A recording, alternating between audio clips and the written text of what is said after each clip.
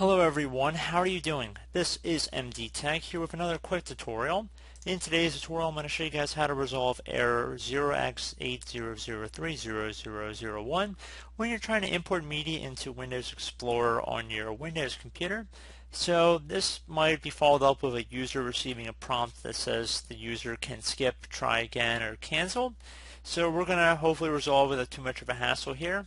So instead of actually accessing your phone storage through Windows Explorer, so perhaps you're trying to load the image through your phone, you're trying to open it up through that display, we're going to actually go through and search it up through your computer. So we can go in the Start menu, type in File Explorer, and then just left click on that, best match. And then you want to go on the left side here. If you have any flash drives or anything plugged in underneath this PC, they should be listed in here. Try double clicking on it. And if you actually know the image of the file, you can always just go through Start menu as well and search for it. So let's just say capture.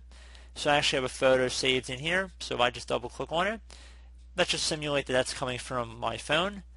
And that's pretty much it. So I do hope this brief tutorial was able to help you guys out.